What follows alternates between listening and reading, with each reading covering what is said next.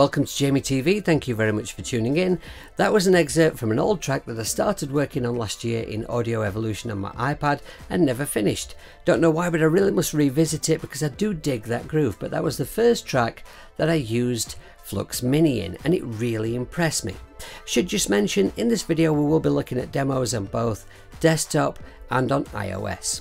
Now the point of this video being that considering that KLM Audio gave us Flux Mini for free and it was awesome, and then they gave us Flux Mini 2 for free, which is even better, and then also released a pro version with more features, we're going to take a look at the evolution of these apps, what each of them do, the capabilities, the features, and then you can make an informed decision on whether you might benefit from spending some money on the pro version or whether one of the free versions would suffice for you. So let's take a look at the original Flux Mini on my desktop. For the introduction to a new piece of music I've just started working on, I really wanted to use this bass drone sound in Massive X, but for me it really came to life when I threw Flux Mini on it and drew this little shape here into this graph. Whatever shape you have drawn in the graph can be used to affect the amplitude, the low pass filter or the high pass filter. Let's have a listen to a few presets just to give you an idea of what can be achieved from the amplitude list. Let's have a fake sidechain and some funky goat horns. And now from the filter section, let's have a listen to Dotted Francis. And my favourite preset, this one. Now we can drop the effect down in the mix, which can be used to create a really nice layered sound. Listen to that depth there. Alright, we can increase or decrease the resonance. Switch over to the other filter, see if you prefer that one. And we can change how quickly, or how slowly indeed, the effect will synchronize to the host. And of course, you can also draw in your own shape. Just double click, move your points around, change your curve, etc, etc.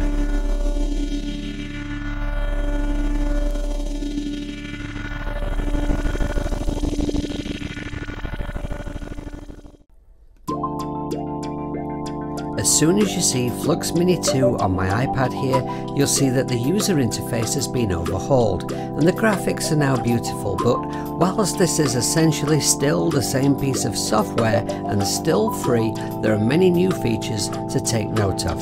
I'm just going to mute off a couple of instruments down here and show you that from this drop down list here, this is where we select a filter type, and we now have a band pass as well as the low and high that we had in Flux Mini 1. Or we can just leave that off if all we want to do is adjust the amplitude.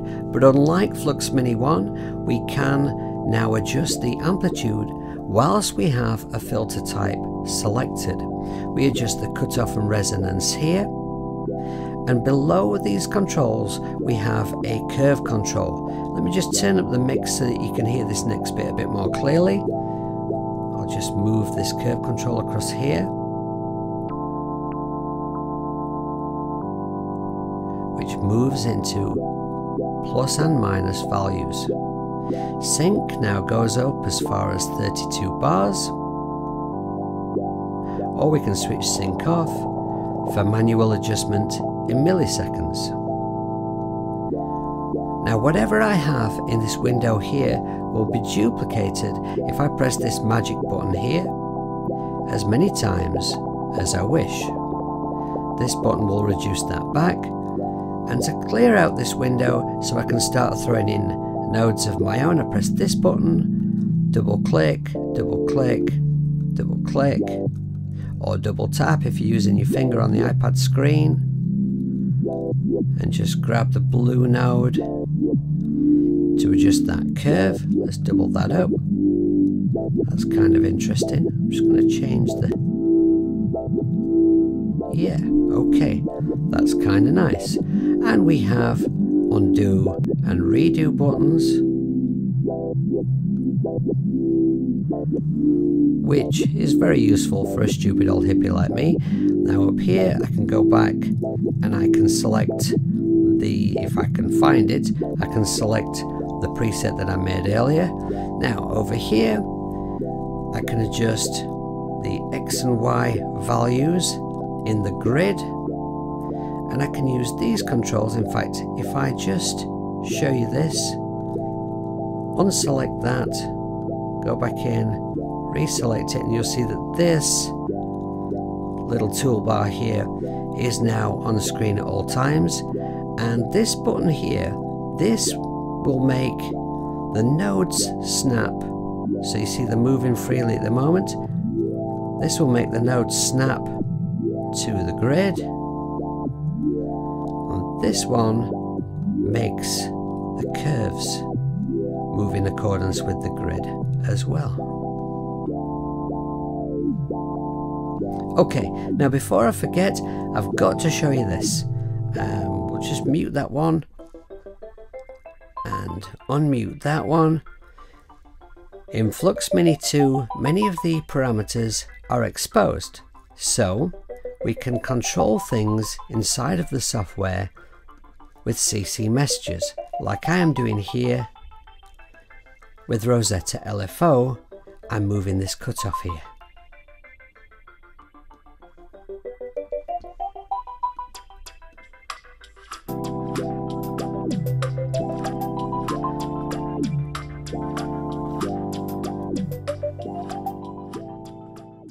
When we first take a look at Flux Pro, it may look like Flux Mini 2 with a few extra bolt-on features, but it actually goes way deeper than that. We now have 3 graphs to play with, and we can access those 3 graphs by using these helpfully color-coded buttons down here. Now at the moment, in the initialize setting, only graph A is in use, and I'm just going to grab the cutoff, open that up, so you can hear the original sample that we're working with here, so you can hear what's going on. Now as I move this cutoff control, you'll see that the line around the outside, which is affected by this control here, is pink, and that shows that this graph is assigned to this effect. We have 4 effect slots that we can assign to any of the graphs. So let's just go here to effect slot 1. We'll switch that out for a fixed delay. And as I move this control, you'll see that it's pink, meaning it's assigned to this graph. So to prove a point, if I go to graph B, if I wanted to also assign this graph to this effect, I get a green line. And this is how we know which effect is assigned to which graph. Okay, double click to get rid of that. And back to graph A. Now down here we have some shapes already drawn in for us that we can drop into the graph. So let's just grab one, bring it up to the graph. Now as I move it up in the graph window, you'll see the large grey shaded area there in the background. That would fill up the whole graph space. Or if I want to place it carefully like this, I bring it down in the window and I can drop it in exactly where I want it. So the higher in the window, the larger space it's going to fill. Should grab a couple more shapes. No idea what this is going to sound like, but part of the fun with this app is kind of the experimentation. Alright, now the sync control down here, this applies to the graph window that you have open. So if I just switch over to B, you'll see that's still in its original setting. Whereas these 3 controls down here, they apply to everything. These are global controls. Right, so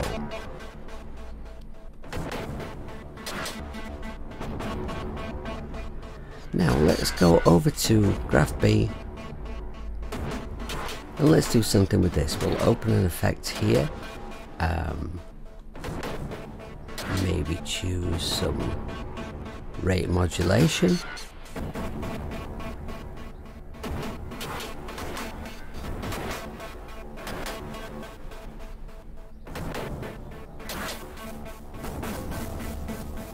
There, quite like that. And on graph C,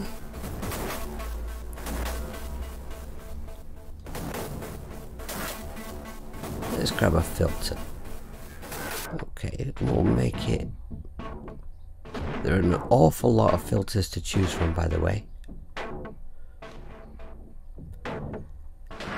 Let's try this.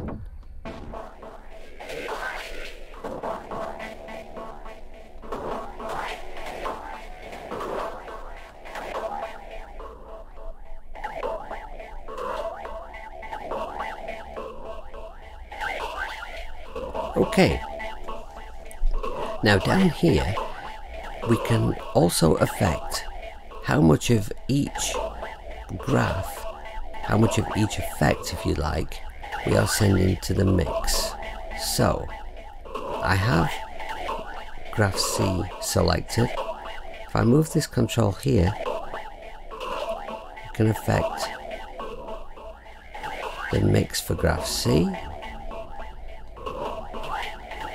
and for B.